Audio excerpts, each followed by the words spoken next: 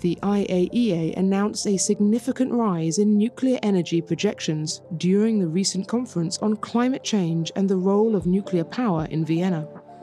The agency now sees a quarter more nuclear energy capacity installed by 2050 than it did as recently as 3 years ago. What is driving the agency's projections? Besides climate change, amid today's geopolitical challenges, which are evident, countries increasingly recognize that nuclear energy is a key contributor to the security of energy supply. Leaders at the international conference spoke of viewing the same trend. I see that many countries around the world, advanced economies and developing countries, are looking at nuclear power with a new interest and with a great appetite.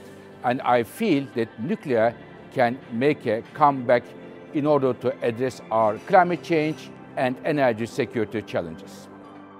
Nuclear energy is low carbon, abundant, low priced energy, and that's why it's so needed if we want to achieve net zero carbon by 2050.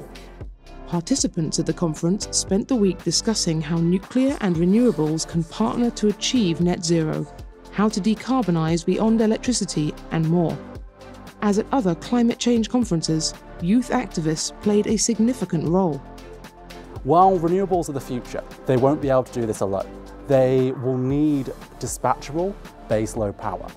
At COP, we hope that parties will commit to a tripling of nuclear capacity by 2050, and ultimately going forward that nuclear will play a key role in many countries' energy systems. The IAEA will participate again in the annual UN Climate Conference next month to continue to share data and drive discussions on nuclear power's role in achieving climate goals.